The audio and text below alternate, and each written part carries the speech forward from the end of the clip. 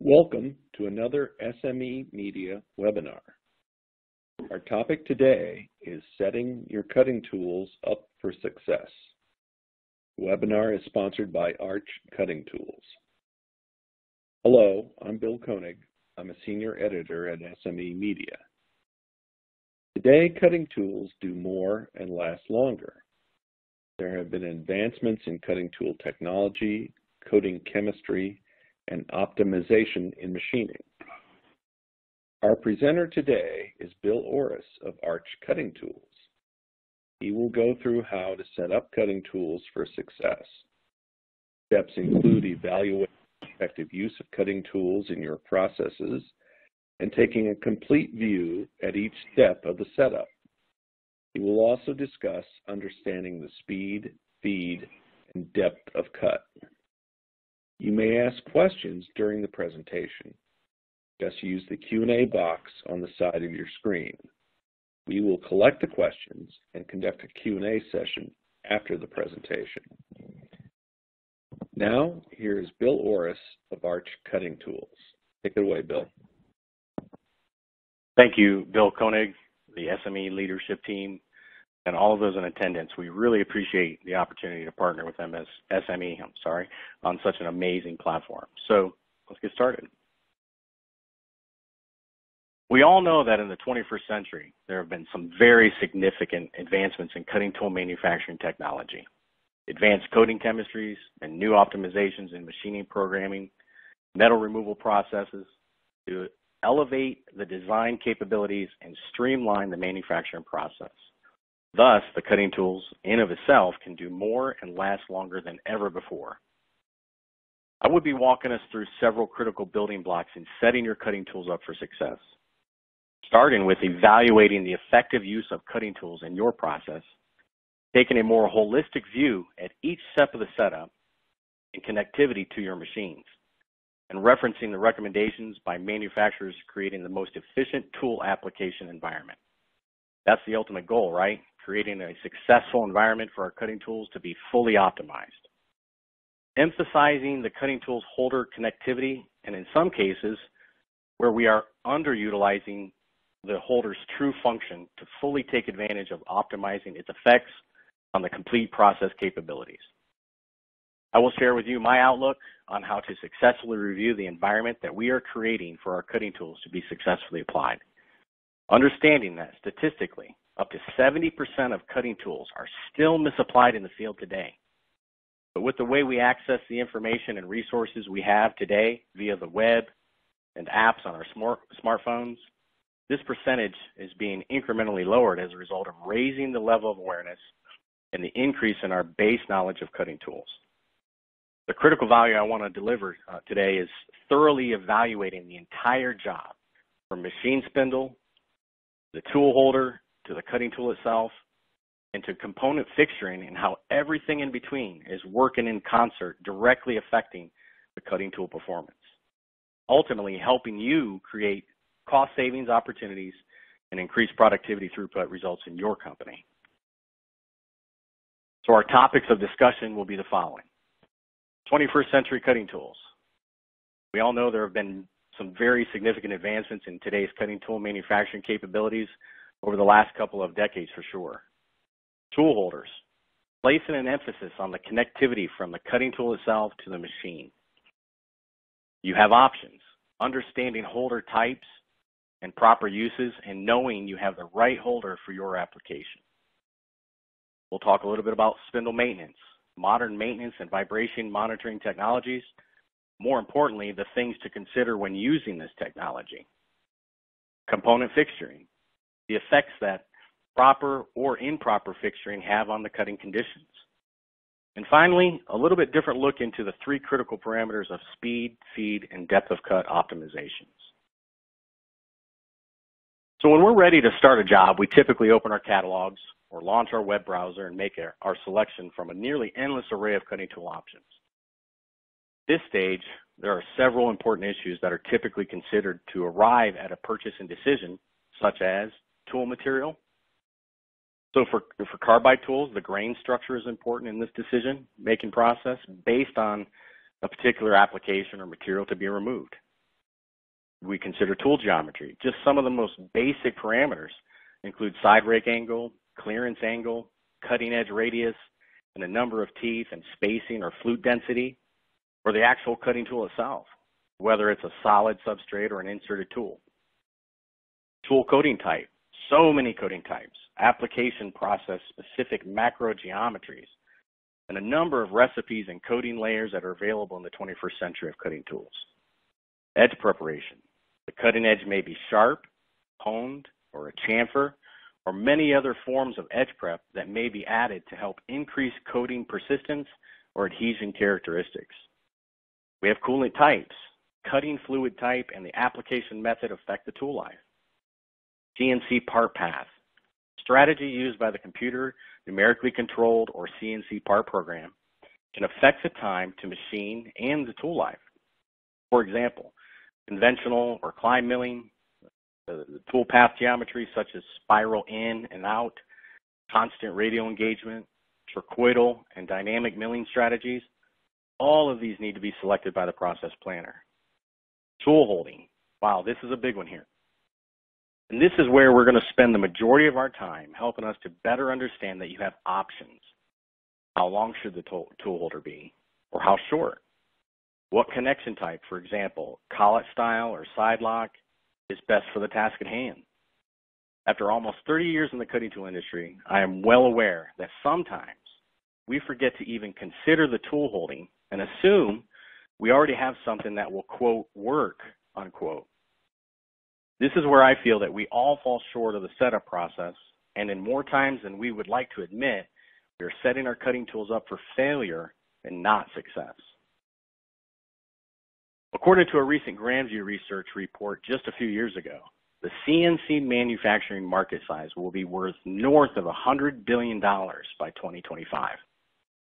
This implies an increased demand by OEMs and other users for controlling budgets, minimizing the human workforce, and reducing rejection or scrap parts in mass production industries.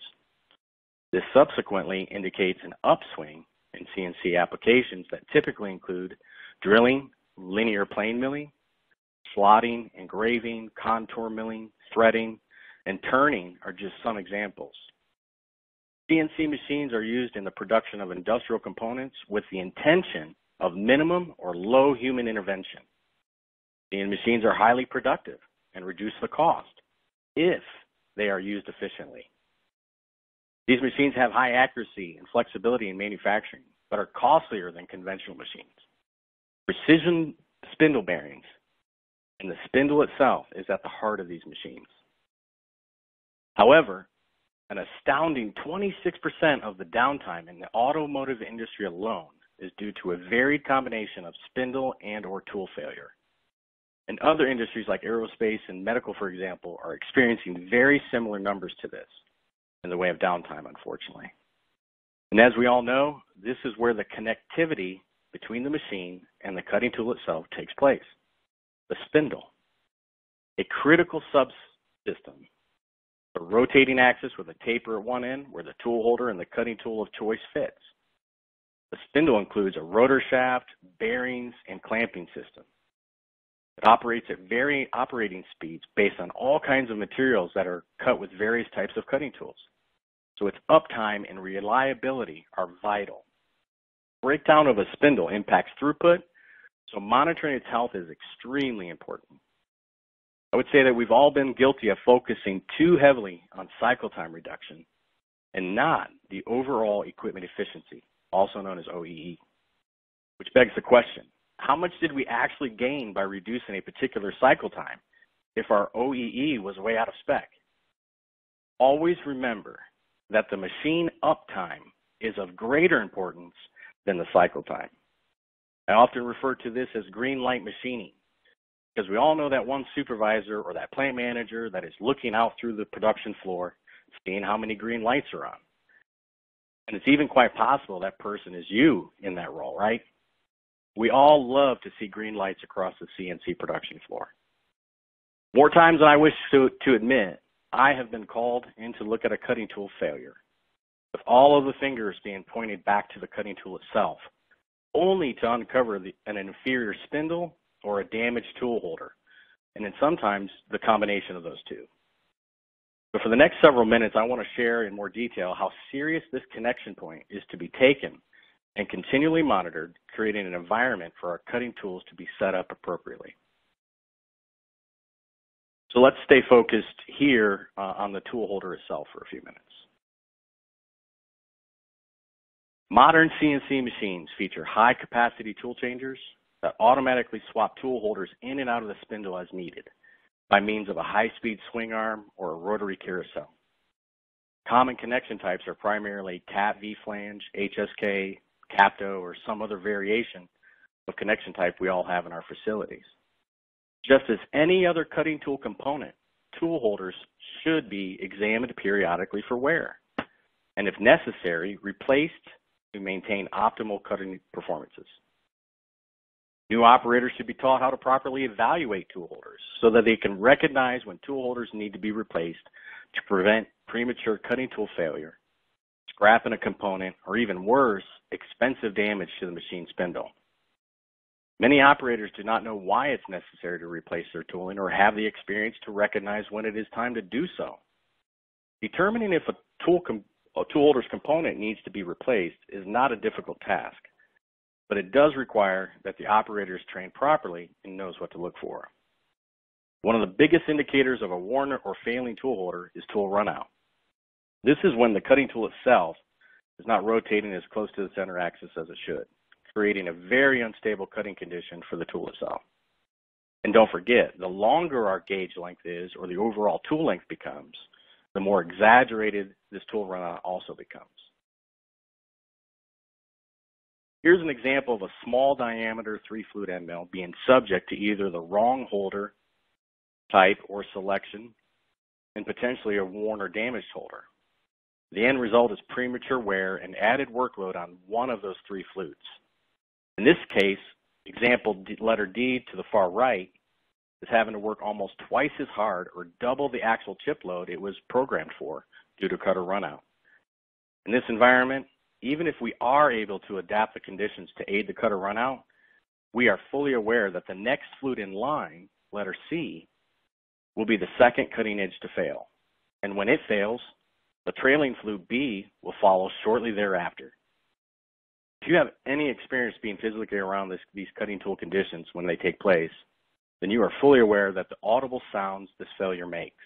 As each cutting edge begins to fail and the cutting forces transfer to each of the trailing cutting edges, the sound of the cutting action begins to increase significantly.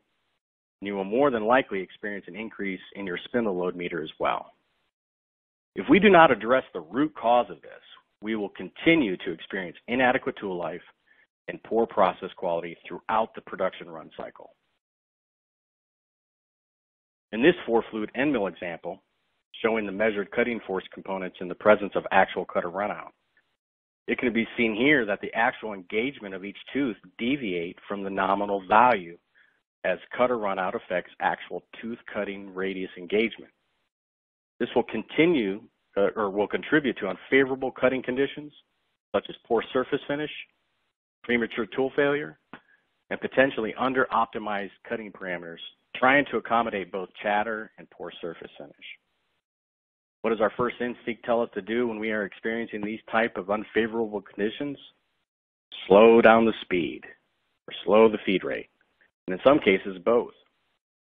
In the end, we are simply trying to calm the tool down, but never really addressing the root cause of the issue, resulting in an underutilized and under-optimized cutting tool environment. Cutting tool runout is almost never a singular source. In this example of an ER collet style holder, we can clearly see the stack up of tolerances before we even introduce the cutting tool itself. You have the taper to pocket tolerance, then you add the pocket to collet variation, and then of course the collet taper to ID bore tolerance. And we haven't even mentioned the possibility of this holder being worn or damaged, or maybe showing small microfractures on the ID taper of the holder, which will ultimately add to the overall runout of the tool. Regularly cleaning and inspecting this type of holder is critical to the performance and the life cycle of the holder. I have personally seen indentations of cutting chips in the ID taper wall where the holder did not get properly cleaned, shifting the collet off center, of course, and resulting in the tool showing excessive runout. You have options when it comes to tool holders, and these options are critical to the process requirements. All 5 of these tool holders do the exact same thing: hold the round tool in your machining setup, but have varying levels of accuracy in doing so. Starting from the left, would you consider putting a high-performance end mill in a Jacobs chuck holder? Or would you consider putting a high-performance micro tool in a side lock or an ER holder? Or does it make the most sense in your application to go all the way to the right and use hydraulic or shrink fit with the least amount of runout?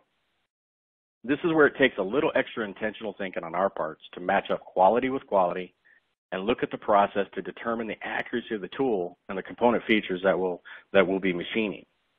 Is finish of utmost importance?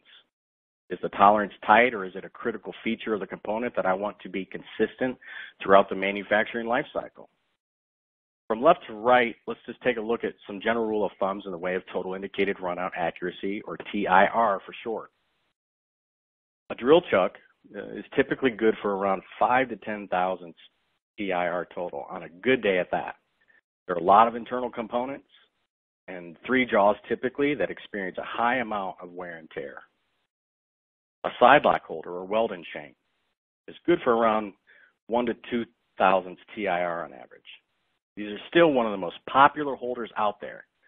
And unfortunately, some people like to brag about how long they've actually owned one of them.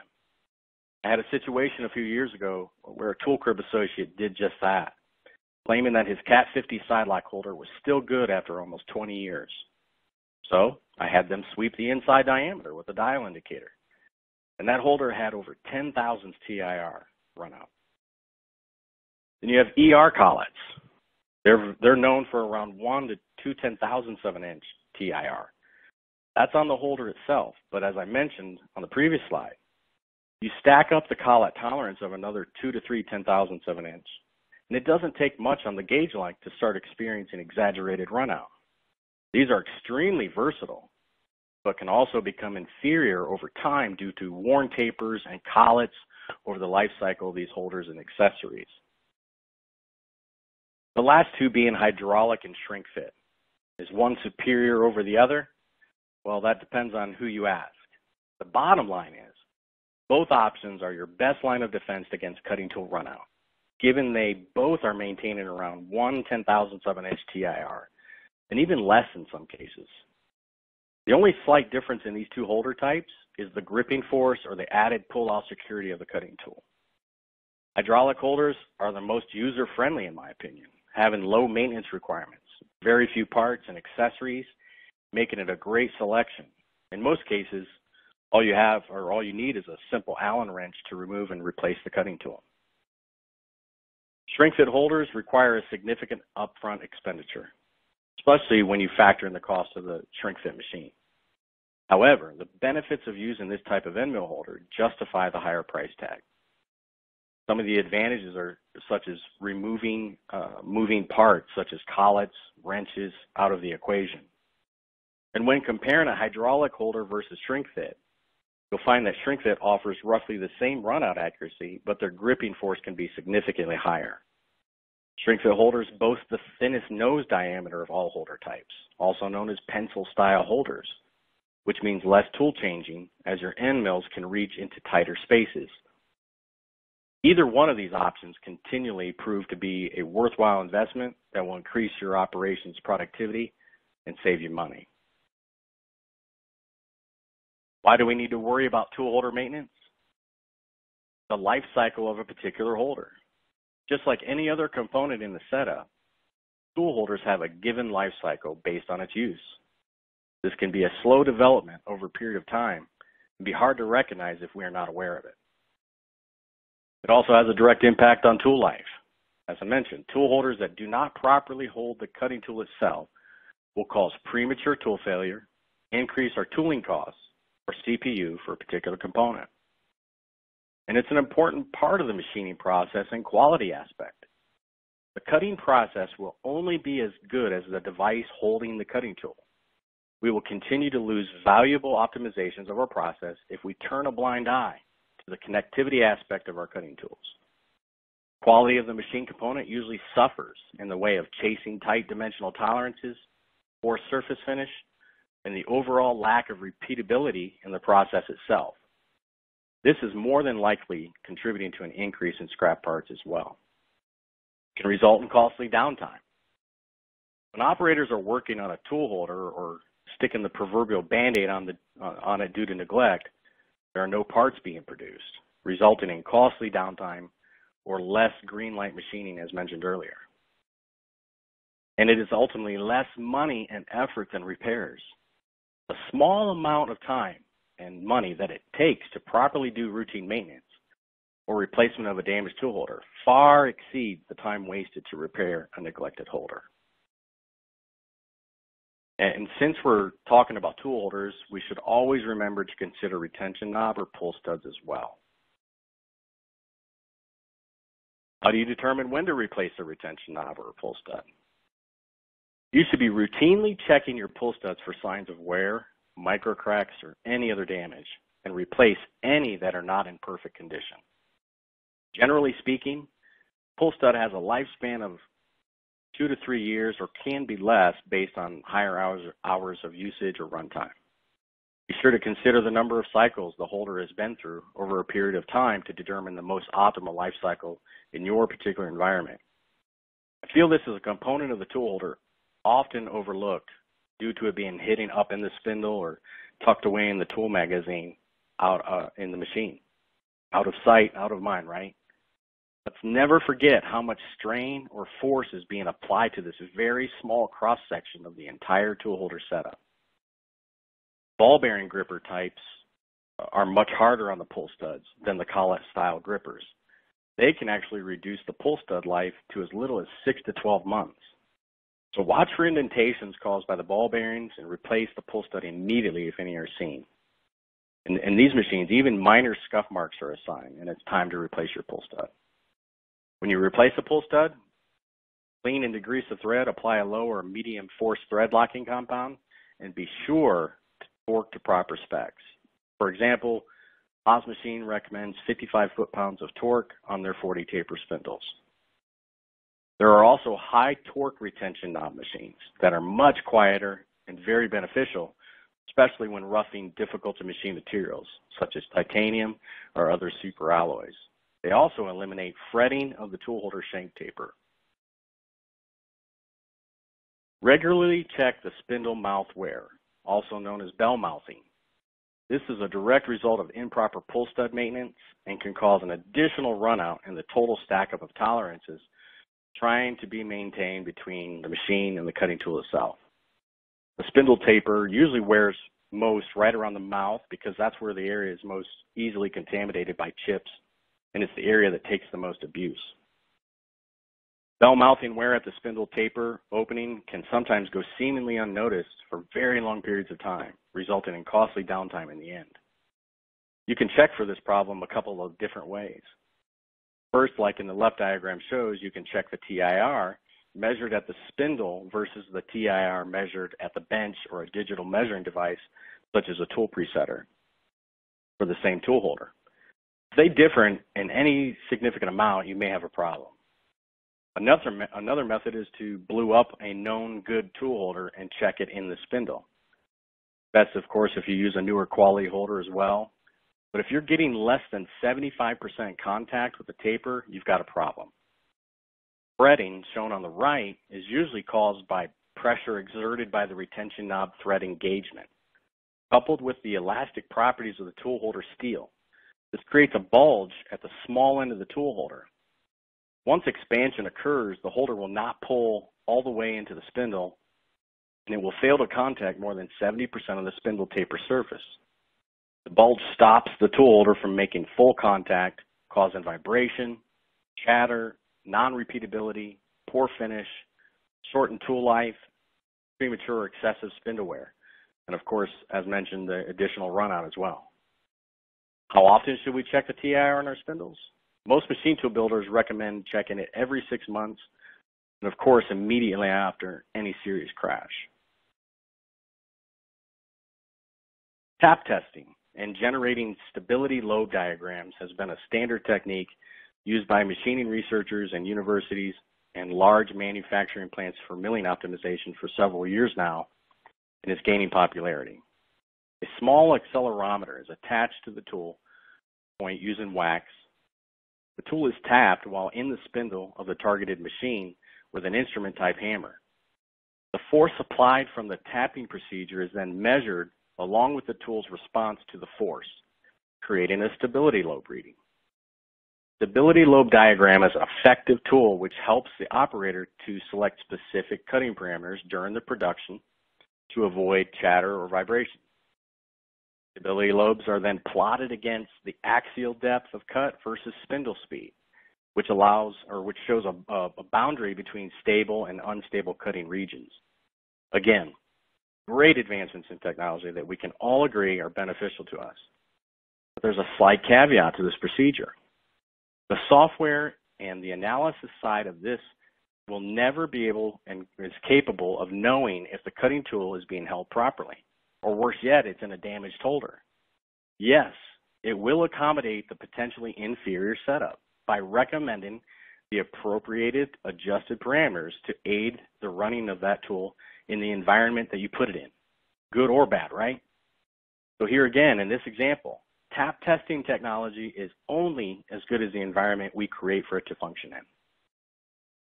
Condition monitoring or vibration monitoring for a spindle involves capturing real-time data linked to machine tool failures, unintended human behavior, machine spindle overloads, and is ideal for further analysis and diagnostics. Health monitoring of a machine spindle not only enhances the overall performance of the CNC machine, but also potentially detects any inefficiencies or lack in functionality of the program machining process. Rework and rejection of the finished products can be significantly reduced as a result of this technology. Any prevention of damaged goods or unnecessary waste, especially when raw material is not cheap, is a huge plus for any industry today. It's not necessarily easy to implement vibration monitoring systems for a spindle, as multiple factors need to be considered, which include the type of spindle, the frequency range to be measured, the spindle rotation speed, and the strategic mounting and positioning of those sensors themselves. Threshold settings, measurement routines, and methods of specific data point analysis are some of the vital pieces of information that need to be extracted to directly combat inefficiencies and ultimately improving the overall performance of that machine. Fixture elements are a fundamental part of virtually every manufacturing operation from machining to assembly. During the machining process, the workpiece motion is generated by cutting forces and localized clamp forces along the workpiece fixture interface, which affects the workpiece location accuracy. This can have a significant influence on the machine part quality. Contact forces in the normal perpendicular direction directly influence the workpiece deformation. The tangential or friction cutting forces along the workpiece fixture interface also play an important role in the fixture design. It can be utilized to reduce the number of fixture components, potentially exposing more workpiece features to machining operations. It also provides a damping mechanism to dissipate the energy being generated from the machining forces out of the workpiece fixture system. Therefore, modeling of the friction conditions along the workpiece fixture interface is critical. Contact problems with friction are generally complicated by the fact that the fixture to component contact surface can experience slipping, shifting, rolling, or tension release, depending on the amount of normal or tangential forces at the given point of machining contact. So there's a high degree of engineering strategy placed on the variety of clamping methods and strategic position of the clamps to aid in the support of the machining environment. And lastly, speed, feed, and depth of cut. I had intentionally left this until the end because I am most certain that this is where we all, including myself, have been guilty of starting in past applications of our cutting tools. I hope we understand now that the essential building blocks of these three very critical parameters, speed, feed, and depth of cut, are only as strong as the environment or, again, the connectivity that we put them in. The strength of the most high-performance cutting tool is only as strong as the connectivity to the machine itself. We are potentially undermining the cutting tool performance with an inferior setup and could be missing out on some very significant optimizations, such as higher metal removal rates, cycle time reduction, productivity gains, and throughput. And of course, all of these contributing to the overall efficiency of our equipment.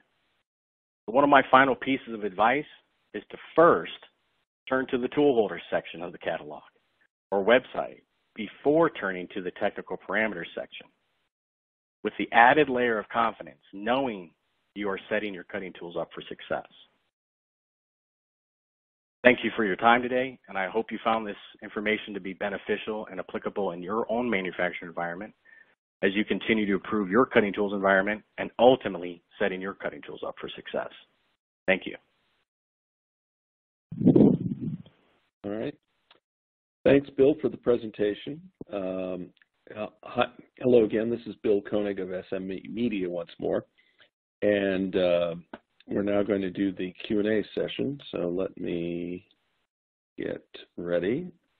And so we have a few questions ready to go. And so I will start with this one. Do you suggest using lock light with pull studs? There are, I think if I'm not mistaken, there are 3 variations of Loctite. I think that was maybe what they meant. There is a high, a low, and a medium release or force version. So as stated, we really recommend the medium or low to medium, so that way you do have the opportunity to then release that retention knob at a later time when you need to replace it. All right. Another question. Where does power grip fall on the run out to accuracy chart?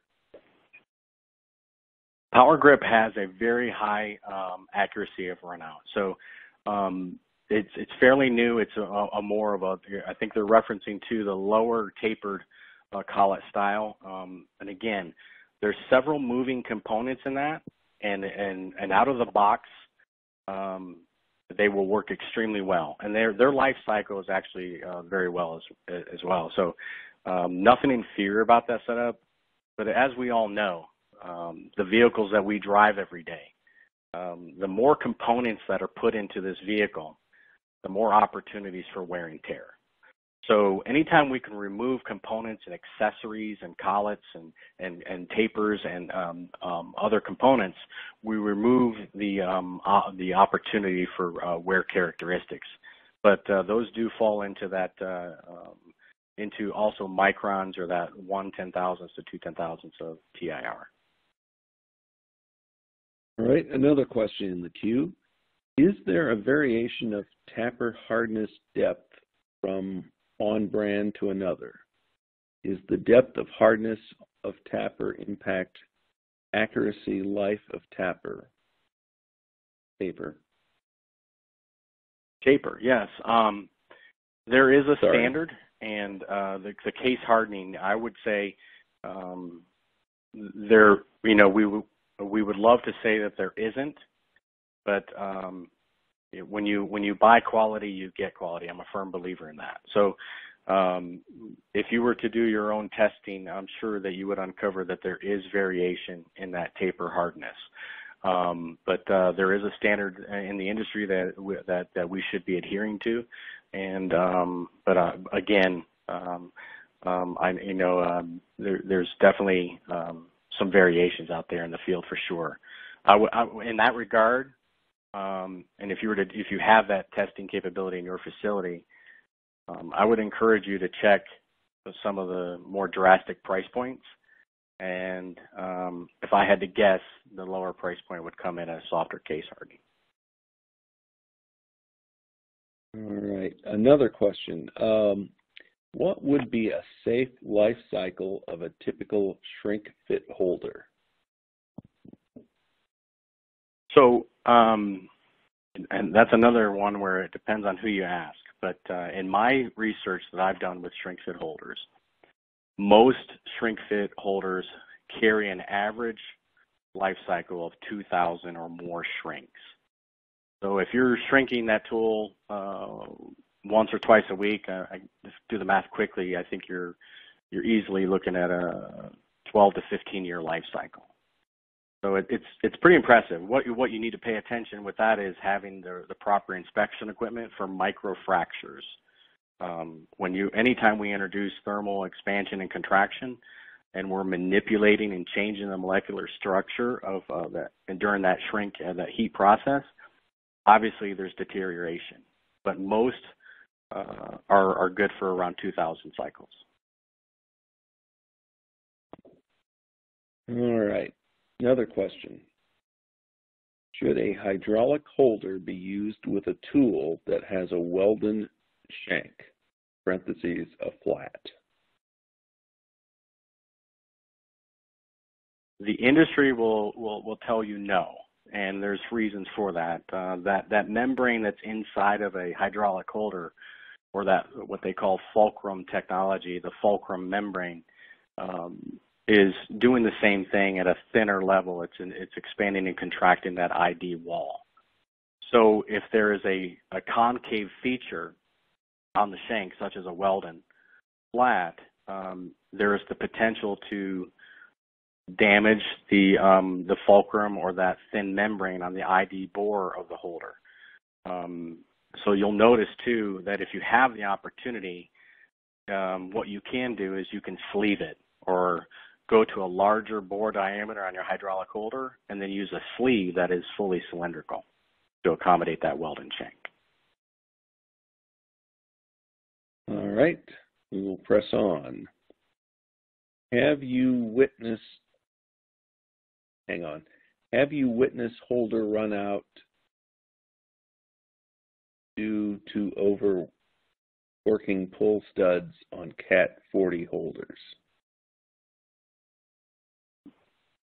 Unfortunately, I was in a machine shop several years ago when a machine started to make an abnormal sound, and it was a Cat 40 in particular, and it actually threw the tool holder when the retention knob broke. So again, think about that very small cross section of a retention knob and all of the pulling forces taking place at that very particular cross section. These stretch over time, the threads stretch over time, causing that bulge at the taper. Definitely, I've seen broken retention knobs, and I actually witnessed at one point a Cat 40 tool holder being slung from a spindle at a very high RPM. So, yes, most definitely. Okay. I hope nobody was hurt when you saw that, but sounds kind of a dramatic. It was in an enclosed machine, so all the proper safeguards. Great. Good to hear it. All right, another question. What oil do you recommend, if any, for storing tool holders or collets? So there's several spray or rust inhibitors that you can purchase over the counter or from your local supplier that leave a thin film or residue that can be easily wiped off. I don't encourage any of the heavier rust inhibitors, but they do make, again, just like the Loctite, they make variations of that. So look for the thin film or the light rust inhibitors to do that. That way they can be stored in carts, especially if your holders are being managed or stored in a Vidmar cabinet or on shelving or in tool carts for long periods of time. They're exposed to the humidity and the moisture factor, in the machining environment. So typically like an off name drop for WD-40, probably because it's been around for so long, but that's just one example. All right, we'll move on. What can cause excessive runout in a collet chuck tool holder?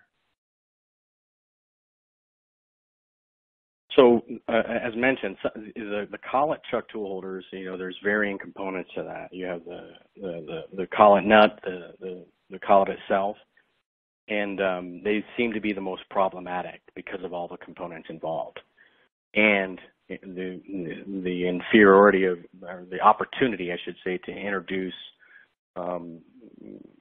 outside external substances such as chip and other materials. So the taper in itself, where the collet marries up to the ID taper, is probably one of the most critical ones. So if you're looking inside of that taper and you're noticing what I mentioned about chip indentations or any marring outside of normal collet surface contact, that's an indicator. You also will want to look either through a loop or magnification and look for microfractures on that ID taper as well. I have seen several of ER or DA collet style holders in the field where runout was a problem, where those were cracked. And then I also noticed that there were several associates tightening that collet nut with a 4-foot pipe on the end of their wrench, thinking that the tighter that was, the better it was going to hold that cutting tool. They didn't, they were trying to avoid push or pull out of that end mill. But ultimately, they ended up splitting that taper and creating micro cracks. But every time you take the nut and the collet out, it springs back, so it's very hard to see. So you just need to look closely for those micro fractures. All right. We have another question. Is there ever a scenario where flexibility or runout in a tool holder is acceptable? I'm going to intentionally pause because I think everybody thinks I'm going to say no, but the answer is actually yes. So synchro tapping or tapping for floating heads, right, is one example of where you need flexibility in that. So the design, uses a synchronous spindle, and it has beveled spring washers in it, and we're actually allowing for a cushion or a shock absorber in both axial and radial deflection for the tap, so that we're allowing the tap to float, because even the most advanced rigid tapping program or accuracy of that synchronizer in the machine software and or servos is never 100% accurate. There will always be a lag in the delay of the spindle reverse when it's time to retract that tap. So what these do is they create that shock absorber or that cushion in that transition of reversing of spindle to remove the tapping process.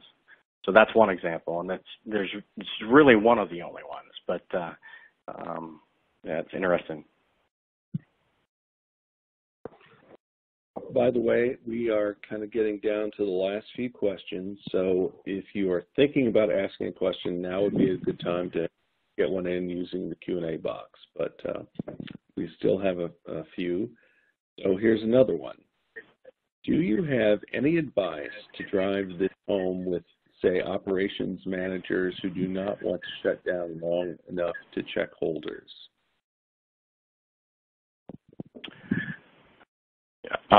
I know that's a challenging aspect of this feature. Preventative maintenance always supersedes maintenance, in my opinion. So if you're able to capture the data or log the information to provide to that supervisor the amount of time that is potentially being wasted as a result of not stopping or taking that time, that's what I would encourage you to do, is actually gather and collect that information, to really kind of elevate and justify the cause. Secondly, and again, there's a cost associated with this, but another thing we need to be more proactive in is potentially redundant tooling. So if you have an opportunity to purchase redundant holders and then quickly do those change outs, pull out the set of holders that were in the machine, and then that way you're not slowing down production. You're able to have those offline and bench those and do your inspections. All right, another question, this one just in. Is holder gauge length rigidity relationship the same across different platforms, or is there a gain or loss depending on method of gripping tool, parentheses, side lock, ER, hydraulic, shrink, parentheses? So, yes, there is, because I think anytime we have equal clamping forces on a cylindrical diameter, what we do is we create that stability factor at a much longer gauge length. So anytime you go up in quality or go up in accuracy of your tool holder, you pick up significant gains in added gauge length. So if you're suffering from chatter or vibration on an application using a side lock, for example, I would encourage you to, and you need more gauge length, then I would encourage you to step up your game on the holder in the way of the quality and the accuracy of runout. But then again, this all goes back to, and the question would have to be asked, and I'd be more than happy to have this conversation with this question, but is what are the cutting forces and how are they being generated? Is it axial? What is the entry angle? Is it all 90-degree radial cutting forces, or is there some axial cutting taking place as well? And how you can manipulate that through machining parameters and toolpath approach as well. So couple variables there. And again, in modularity, you start stacking up modular holders, and you have you're introducing connection points that create inferior points of contact radially for radial engagement. But axially, they actually are a contributing factor to breaking up harmonics and vibration when you're generating axial cutting forces. All right, here's another question. To what degree does an integrated custom tool holder / cutting tool improve chip removal performance? So I think they're asking about an integrated shank, if I'm not mistaken. There can be significant gains in this. We do several specials for many of our customers where we do integral shanks. And we've seen some fairly significant performance gains in the way of metal removal rate. It also allows you to customize the gauge length by integrating the cutting tool features. Sometimes when you have to buy each individual component, the gauge length ends up being much longer than what may be desired. But by going to an integral shank in a particular environment, it really can help with process security, again, cutting tool optimization, and there's usually a significant gain to that.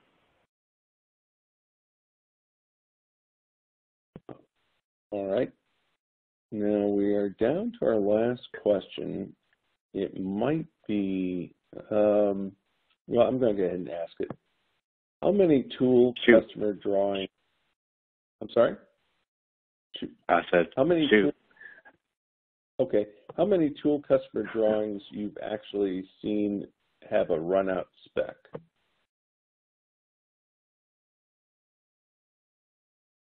So tool customer drawings, it depends on if they're referring to an assembly feature or just on the tool holder itself.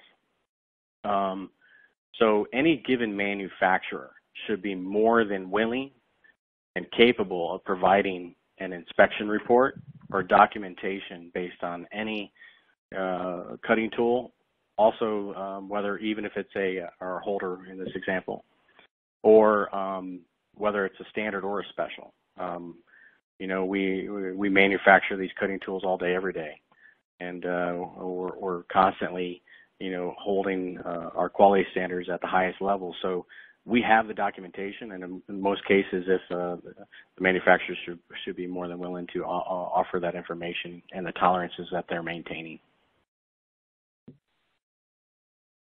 Well, we have another one that just came in, another question. Have you ever seen cutters pull out of shrink fit holders, and if so, what was the solution? The only time in my career that I've actually seen a cutting tool pull out of a shrink fit holder was in reference to the shrink fit holder being ran beyond its life cycle. The shrink fit tool holder under inspection had the micro fractures and the micro cracks from excessive heat shrink cycles. That is the only time I've seen a tool pull out of a shrink fit holder.